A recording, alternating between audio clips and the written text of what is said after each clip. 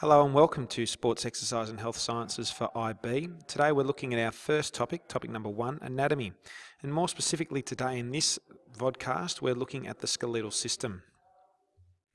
For the IB course, the objectives are pretty simple. We've got to distinguish anatomically between the axial and appendicular skeleton, distinguish between the axial and appendicular skeleton in terms of function, state the 4 types of bones, draw and annotate the structure of a long bone, apply anatomical terminology to the location of bones, outline the functions of connective tissue, define the term joint, distinguish between the different types of joints in relation to movement permitted, and outline the features of a synovial joint. So to begin with, the musculoskeletal system is made up of the skeletal system, which is all the bones and joints of the body, and the muscular system, which contains all the muscles. When 2 or more bones come together, they form a joint. Muscles cross these joints and pull on the bones, causing the body to move at the joint. And to understand how the muscles and bones of the body allow you to perform all the physical actions of daily life, it is important to know about the location and structure of specific muscles and bones, and to understand how they work together. So, the first thing we need to talk about is the anatomical terminology. This is obviously a language talked to and used by people in reference to the body so that we can understand where we're talking about and how we are talking about things in relation to one another. So, for example, the body has many structures, for example, the thigh and the upper arm, and we need to describe where those structures might be. So we're talking about the terms such as anterior, posterior, inferior, superior, superficial or deep, and those sorts of things. You should have it in your OneNote guide, a list of those anatomical positions and anatomical terminology. And remember that when we talk about anatomical terminology, we normally talk about in reference to the anatomical position or the fundamental position. Normally, if nothing's mentioned, then we're talking specifically about the anatomical position. If a certain position is needing to be considered, that would be mentioned in the question. All right, our skeletal system has several functions. First is the protection of vital organs. So we can think about the rib cage surrounding the heart and lungs, the skull enclosing the brain, even the pelvis protecting the reproductive organs to a degree, and also the vertebrae surrounding the spinal cord. It obviously supports and maintains our posture. We've talked about already that the larger bones tend to be found lower down in the body or more inferior to the other parts of the body because obviously they're carrying a greater amount of the load, so they need to be bigger and stronger. So we would expect our inferior lumbar vertebrae to be much bigger than our superior cervical vertebrae, for example. Our bones provide attachment points for the muscles. Remember, muscles attach to bones via tendons, and the bones provide roughened areas or enlarged areas to provide attachments for those tendons. It's also a place where minerals such as calcium and phosphorus are stored, and when required, those minerals are released into the bloodstream to be transported around the body. In the cancellous tissue of our long bones is where red blood cells are created. Red blood cells are very, very important for the transport of oxygen around the body, which is incredibly important for energy production, for muscular movement. And so the blood cell production part of bone function is an incredibly important part for our body to function well, particularly when we talk about athletic pursuits. And finally, it's also a place where we store energy. The medullary cavity in the centre or in the shaft of a long bone is a cavity where marrow is stored, and in that marrow is essentially made up of fat. And fat is very, very energy dense, particularly in comparison to carbohydrates or protein, and therefore it can provide a lot of energy for muscular movement when required. The skeletal system itself accounts for about 20% of our body weight, and it's made up of not just the bones, but also the cartilage, which is found at the ends of all the bones, where the bones articulate with other bones or where they are together with other bones. It also includes the ligaments and tendons, and also includes all the joints of the body.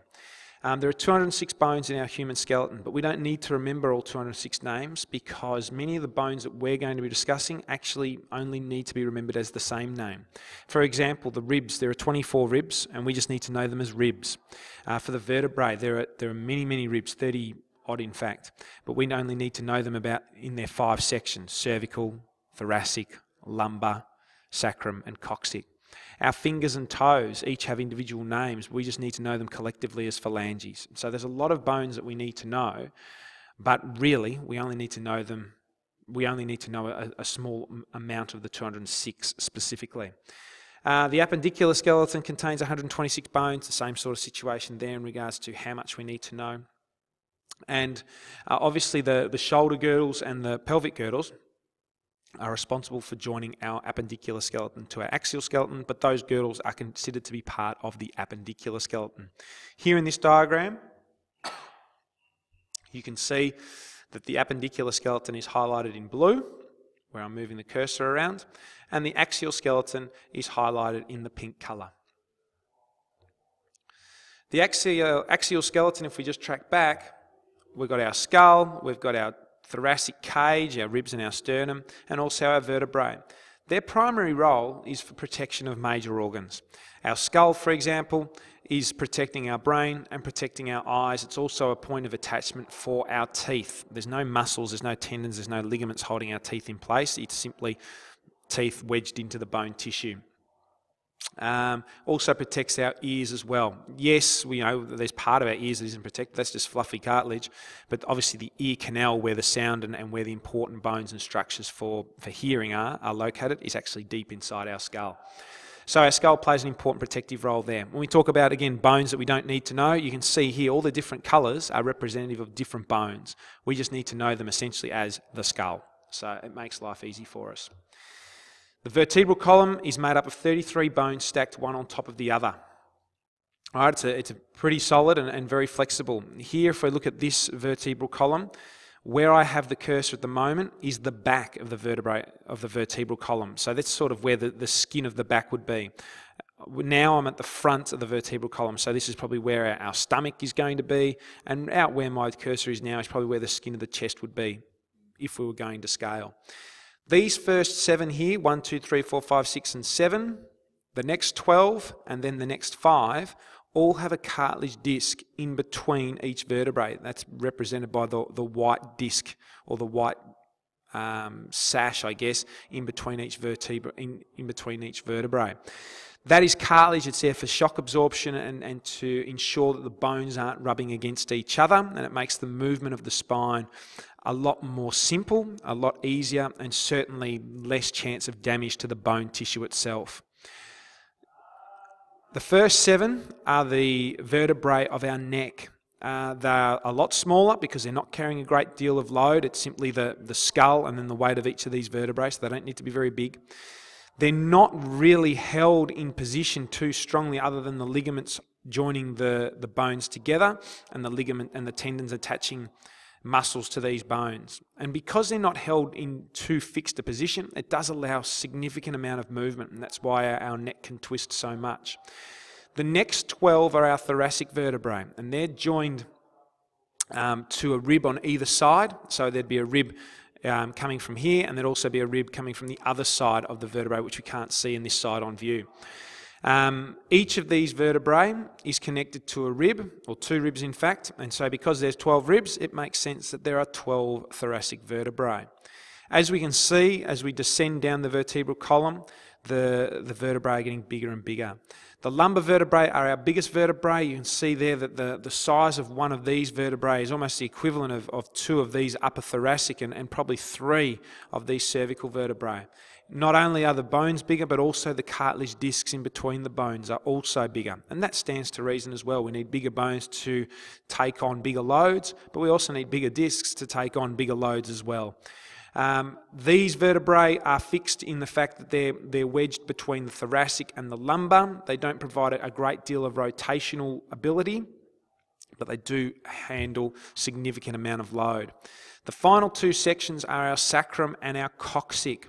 The sacrum is made up of 5 vertebrae, and our coccyx is made up of 4. However, it's almost like a prehistoric remnant of our tail in the fact that it really is only 1 bone, and the coccyx is another bone. But we still consider it to be 5 vertebrae because there's still the spiny processes of 5 vertebrae still remaining on the sacral and also on the coccyx for when they were individual vertebrae. So we call these vertebrae fused vertebrae in the fact that there is no ligaments holding them together and there is no cartilage disc in between them.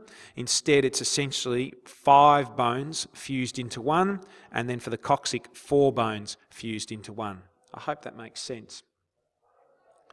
Continue on with the axial skeleton and more to do with the vertebrae.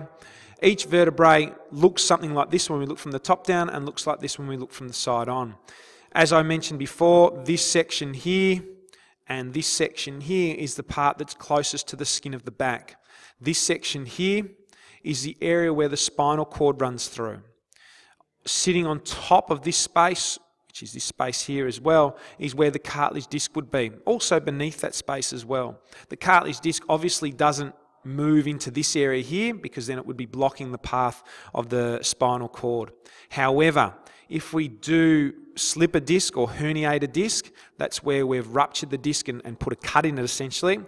The fluid that's inside the disc will start to ooze out. There's every chance that fluid, which is written down here, the nucleus pulposus, might actually start to move into this area and therefore place pressure on the spinal cord.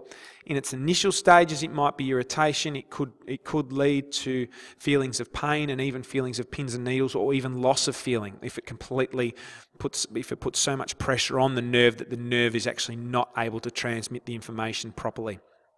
So that's obviously the dangers of slipping a disc. Usually resting is the best way to recover from a slipped disc because we can't continue to exercise because then it gives no chance or opportunity for the cut in the disc to actually heal. To continue to exercise also might mean that because there's less shock absorption now in our split disc or our herniated disc, it puts more load or a greater percentage of load on the other discs, which then makes injuring those discs an even more likely scenario. And so we can go from having no slip discs to having one and trying to tough on through it and battle through, and then quickly having 2 or 3 slip discs because of the increased load on the still AOK discs. As we mentioned, we've got our cervical in our neck, we've got our thoracic with the ribs attaching to them, and our lumbar playing the high weight loading position. All right, we continue here with this, and we talk about our cervical. We talk about our spinal curves. Our cervical curve, our thoracic curve, our lumbar curve, and then obviously our sacral and coccyx curve, or coccygeal curve. These two, the thoracic and the sacral coccygeal curves, are what we call our primary curves because they're there as soon as the fetus begins developing. Normally, or almost in 100% of occasions, probably 100%, the fetus develops in a tucked up position, almost the idea of if you were lying on the ground with your knees to your chest and your chin to your chest, and that's why it's called the fetal position, because it's the position that the fetus is in. So these curves are already present because the spine is in a permanent curve when in that position. The cervical curve doesn't exist until the baby, once it's born, starts to try and lift its head. So at birth, this area here would actually be dead straight. Same with this area here, the lumbar area would be dead straight. This curve starts to develop, as I said, when the baby starts to lift its head. This curve here starts to develop once the baby starts to walk. When we talk about our axial skeleton, we also talk about our ribs and sternum. And they obviously play an important role in protecting the heart and lungs. We can see here there's significant amounts of cartilage, which allows for much more movement in the cage, which is really important obviously for breathing, because the cage expands outwards when we breathe in and it collapses inwards when we breathe out. And so obviously if it had no movement available to it, it would make the expansion and contraction of the lungs very, very difficult.